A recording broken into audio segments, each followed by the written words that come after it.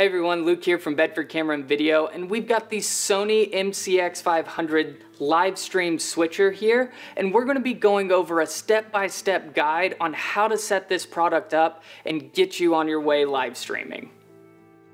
So there's a few things that you need in addition to the MCX-500 to make this system work properly. You're going to need your inputs, so cameras, and right now we have two camcorders, the NX80 and the Z90.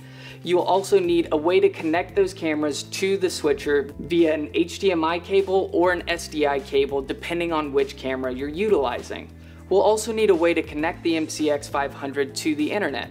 So we have a router and Ethernet cables that we will be plugging into a computer as well as the MCX-500. You'll also need a dedicated monitor for the MCX-500 that allows you to see all of the inputs that you have currently connected to the board. So let's get started on setting everything up. The first thing we're going to do is actually plug the MCX-500 up to power. To do this, you're going to utilize the included power supply.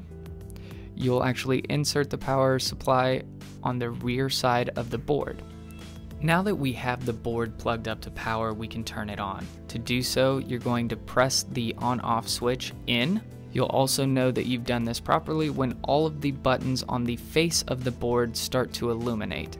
This is the startup sequence for the MCX-500.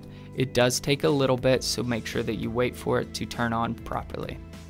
Once the power's been turned on the MCX-500, you'll notice that you need to set up the board initially. This is where you will input the date and time and make sure that your time is accurate. For those of you utilizing time codes, this will be very important. It will then ask you to choose what system format you want to utilize. We're going to be utilizing 1080 at 60p for our system format. Now that we have the board turned on, we can set up the monitor for the multi-viewer. This is the computer monitor or TV screen that is HDMI compatible that we set aside initially. To do so, you're going to utilize the HDMI cable by inserting it into the multi-viewer input on the rear of the MCX-500. Now that we have the multi-viewer set up, we can now set the MCX-500 up to connect to the internet. To do so, we're going to utilize two Ethernet cables from the board, one being plugged up to the PCUI and the streaming port on the rear of the MCX-500. You will then take both of those Ethernet cables and plug them into your router. Once you've connected both Ethernet cables from the PCUI and the streaming port on the rear of your MCX-500 to the router, you'll now be able to connect your computer to the same router. This can be a PC, a Mac, laptop, or desktop. It does not matter as long as you have the capability of hardwiring an Ethernet cable from the computer to your router. Now that we have the board and the computer connected to the internet, we can start connecting all of our camera inputs. If you're utilizing HDMI out cameras only, be sure to use channel 3 and 4. 3 and 4 are dual channels which allow you to choose between an SDI input and an HDMI input. If you're utilizing SDI output cameras, you can choose between channel 1 and 4.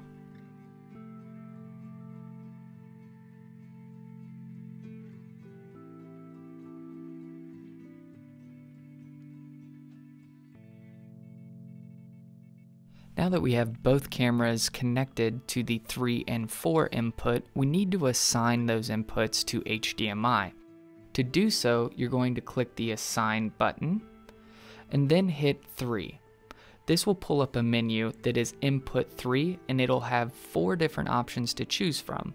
One that will say Enable and Disable, and one that says SDI and HDMI. Because we're utilizing HDMI output cameras, we do need to make sure that we are utilizing the HDMI setting on both input 3 and 4.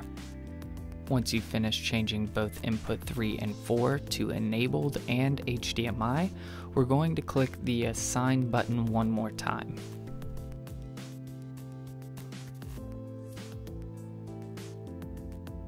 At this point, there are two different ways that you'll be able to tell which camera is being utilized currently.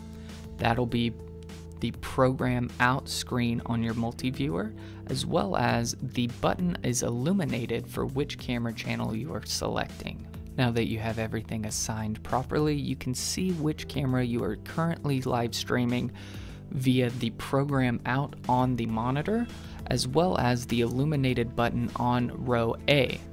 Row B is utilized to show you what feed is coming up next. So this will be just left of your program out screen on your multi-viewer. You can switch between your standby cameras utilizing row B. This does not affect the current live view of your program out. It only adjusts which camera you're choosing for your next feed. At this point, we're going to insert an SD card into the front of the board on the right-hand side. This will allow you to record all of the media that you have coming from cameras and audio sources onto one device. Once you've inserted the SD card into the MCX-500, we need to format that memory card to work properly with the board. To do so, you're going to hit the utility button on the right-hand side of the board, and then you're going to go to page 2 of 3 in the menu system until you see Format Media. Follow the prompts to format the memory card from there. At this point, we're ready to start live streaming, so let's go ahead and get that set up. To do this, you'll need to hit the Utilities button on the right-hand side of the board.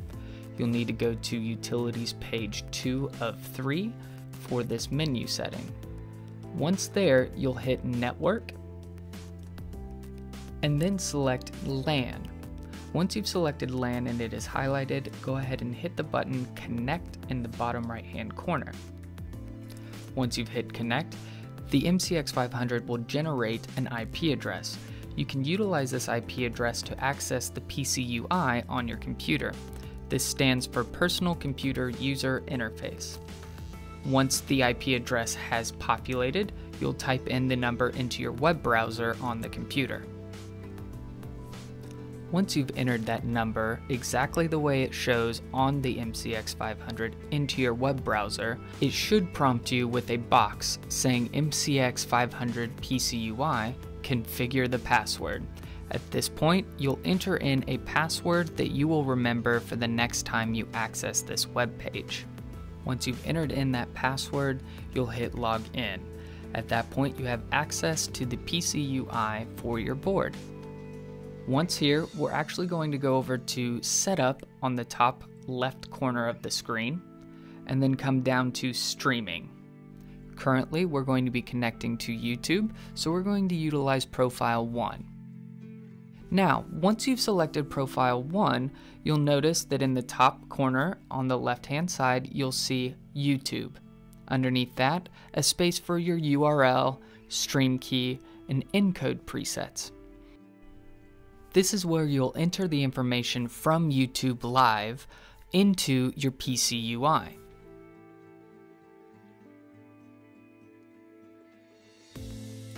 So at this point, we need to actually go to YouTube on our web browser, open it up in a different window, and then go to your YouTube channel. Once there, you'll go to the top right corner and click the camera button that has a little plus sign in it, and go down to YouTube Live. Once here, it'll pull up a new tab that says New Stream. Now what you're going to do is select Create a Title and add a title for your live stream. I'm also going to select Unlisted, and then you can add a description, add a category, and even schedule for later or upload a custom thumbnail. Underneath that, it'll ask you if this is appropriate for children. I'm going to hit no for now and then create a stream. Once done loading, you'll be prompted with another window that says Stream Setup Help. This is where you'll find your stream key and your URL to paste into your PCUI. At this point, I'll hit copy for the URL. I'll then go to our tab that has the PCUI loaded into it. From there, I'll paste my URL into the URL bar and do the exact same thing for the stream name. On YouTube, it'll be the stream key. Now that you have the stream key and the URL copied and pasted into your PC UI, you'll notice that there's an encode setting there. I'm going to leave it on high bandwidth. Underneath that, you'll see all of the settings that you are currently going to utilize for streaming. I have everything set the way I need it, so I'll go to the bottom right-hand corner of the screen and click Set. You'll know you've done this step properly when you are presented with a window that says Streaming Settings Complete. You'll hit OK and go back to the tab that has YouTube loaded in it and hit Done.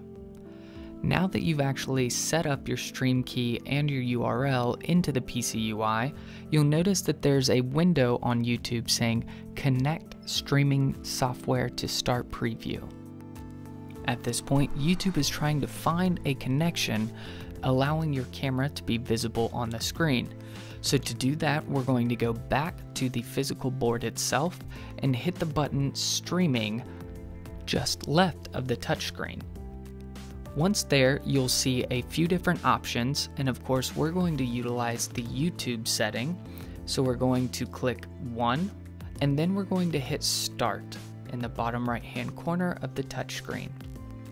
At this point, you should see that the streaming button lights up blue. I do want to make a note saying that this does not start your live stream process. This only starts the feed from the board to YouTube. So if you go back to your YouTube page, it is trying to connect a camera system to your YouTube. Once it connects to the MCX-500, you'll notice that you have a preview on the top left of your screen. Now that the MCX-500 and your YouTube channel have connected, you'll be able to start your live stream. From here, you'll go to the top right corner of your screen and click Go Live. Once you've clicked the Go Live button, you have started your live stream on YouTube.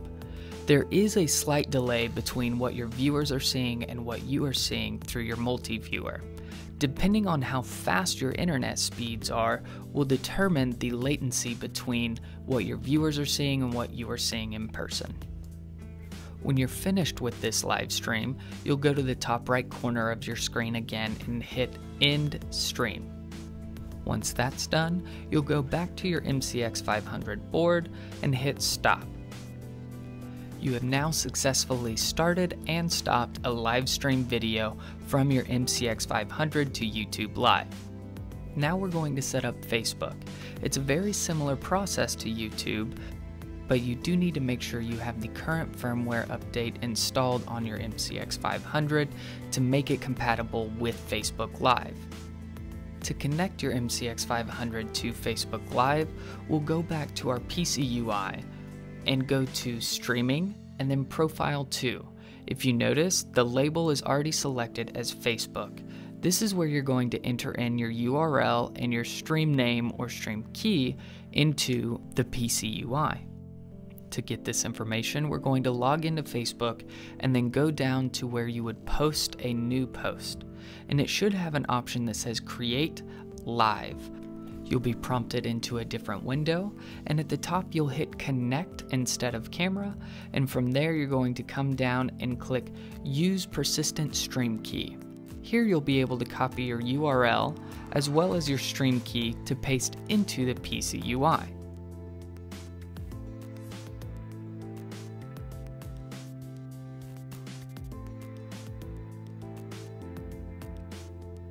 Once the URL and stream name have been entered into the PC UI, you'll go to the bottom right hand corner and hit Set. Then you'll have a completion notification and you'll hit OK. From here, you'll go to your MCX-500 and hit the button Streaming and select option number 2 labeled Facebook. If everything has been entered properly, it should have a few different pieces of information there and a button in the bottom right corner that says Start. Once that's done, you'll notice that the streaming button has lit up blue. If you go back to your Facebook page on your computer, you'll notice that you have a preview generated on the left side of your screen. I do want to make a note that when you hit start on the MCX-500, that does not start your live stream.